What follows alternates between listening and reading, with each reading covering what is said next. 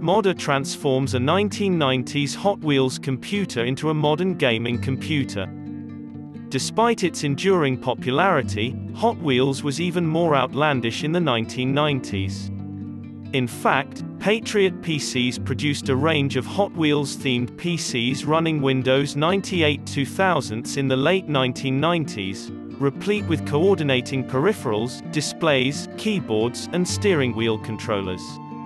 A 500 MHz Intel Celeron CPU, 64 MB of RAM, a 10 GB hard drive, and a CD-ROM drive were common features on these PCs.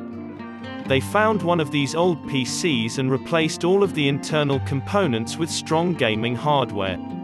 An AMD Ryzen 9 5950X processor, an X570 Aorus motherboard, an EVGA NVIDIA GeForce RTX 3060XC graphics card, 128G Skill Trident Z Neo Series RGB DDR4-3600 PC4-28800 CL18 RAM, a Samsung 980 Pro SSD 2TB M.2 NVMe, a Corsair SF750 fully modular power supply, and a WD-14 TB MyBook desktop external hard drive are now all that's left of the system.